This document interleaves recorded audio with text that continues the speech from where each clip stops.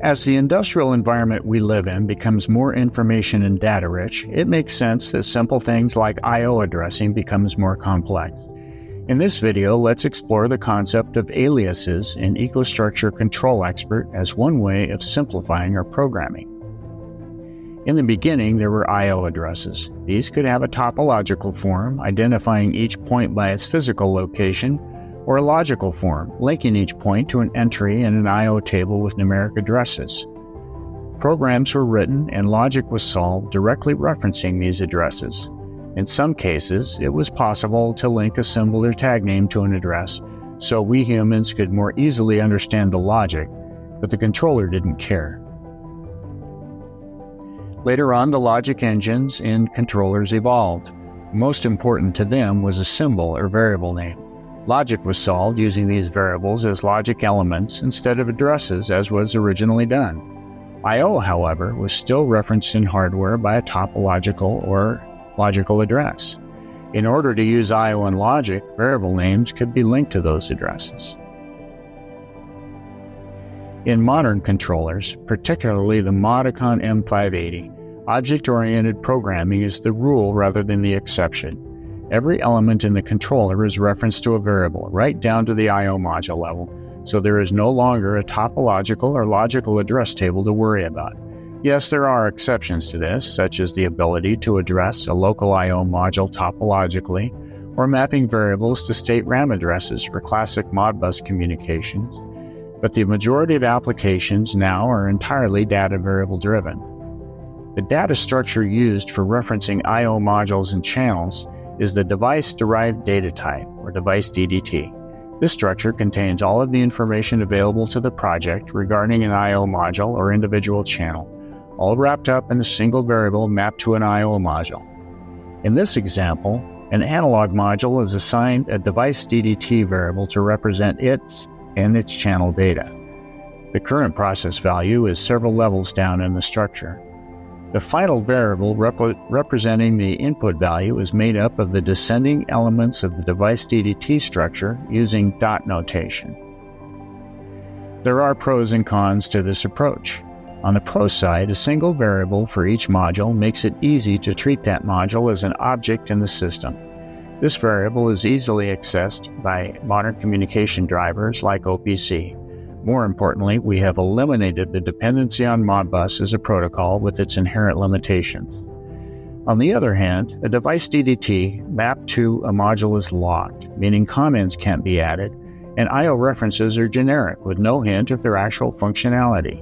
Structure variables can be complex, leading to a long and complicated variable string to reference a single I/O channel, as we saw on the previous slide. A simple answer to this dilemma is the use of aliases. An alias, just like in real life, is an alternate name. In EcoStruxure Control Expert, they are used to simplify access to elements of data structures like I/O channel data in a device DDT. From the time an alias is created, any reference to the original data structure element is not necessary.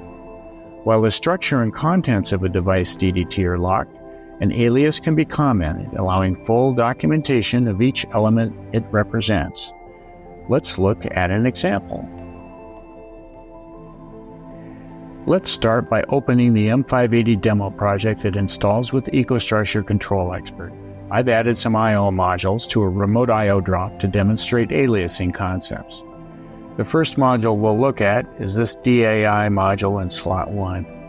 By opening that module, we can see all 16 of the symbols associated with those channels, and each one is based on the device DDT variable associated with this, and is fairly complex. If I go to the module part number and then to the device DDT tab, I can see the actual device DDT variable name here.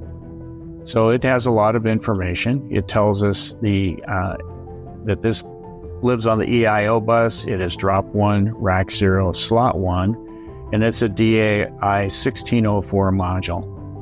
The Go to Details button will take us to the data editor and highlight that device DDT variable. By expanding this, we can see that there are a couple of elements for the module health and a module fault code.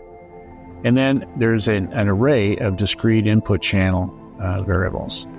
And those can be, each array element consists of a couple of variables. So first is channel health, and then the value, the actual process variable or present value of that discrete input channel.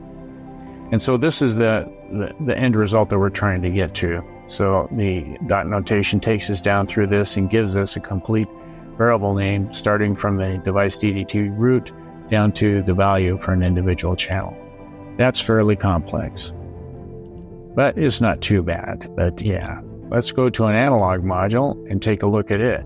It's actually a little more complex. There's a lot more information associated with analog modules to get to that present value variable. So creating an alias is easy. So let's go back to this DAI 1604. Let's open up our first channel here to the value. There's an alias column here. This alias column is where we would put an alias variable. We just type in the variable name that we want to represent this device DDT variable name. Instead of doing that, though, I'm going to open up a spreadsheet. So this is fairly common. You have an engineering document or engineering spreadsheet that highlights every element in your application and all the information there is to know about it. In this case, I don't have every possible piece of information about this, just really what we're concerned with. So our DI module, I should say, on drop 1, rack 0, channel 1, represents these channels 7 through 14. Okay? So I'm going to take and create an alias for channel 7 here. So I will just highlight this, right-click and copy it, come back to Control Expert, go to channel 7, to the value, and let's right-click and paste in the alias column. It doesn't exist, create it, yes. We do want to do that. Now we see that there's a discrete input value comment here. I can't change this comment, it's locked, and that's what the little lock symbol shows us. So this really doesn't tell us, other than the alias name, anything about the function of this channel. But if you look down here at the bottom, this alias variable was created as an elementary data type variable, as an eBool, and the alias of column tells us that its root is it's linked to our device DDT variable for this channel.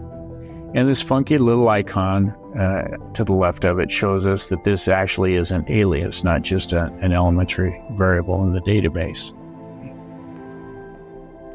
Let's go a little bit further. Let's go back to our engineering document and go over to the comment on it. Let's grab this comment, copy that, come over here and paste it in the comment column for our alias.